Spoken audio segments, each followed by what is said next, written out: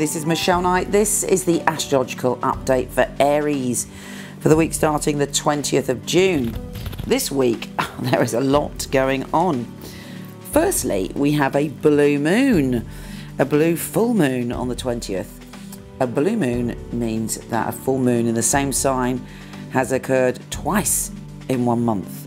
So this is very, very powerful. It's almost like a double message for you, a double whammy, taking you to a peak experience, forcing you to look at the emotional aspect of that energy. And for you, it's all about travel, expansion, and opening up your mind to new ideas and really stretching yourself and evolving in some way.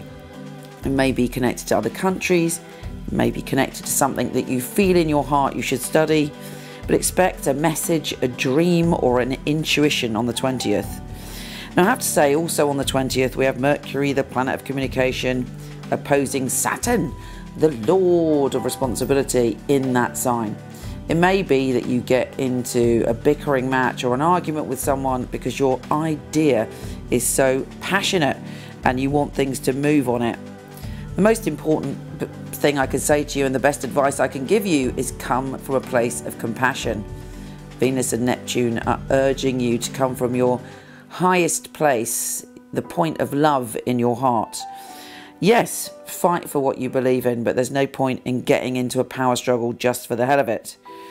Now there's more enlightenment to come on the 21st, as it's the summer solstice already, can you believe that? And for you, it's about you focusing on your home and your family.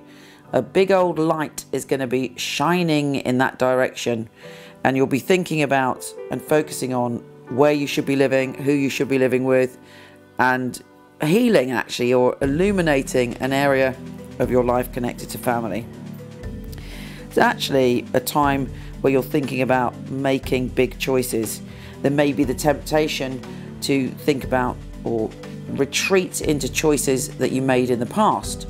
But never forget, Aries, you are a warrior, and now is the time to go forward, to expand and stretch yourself. Take care, and I'll speak to you soon.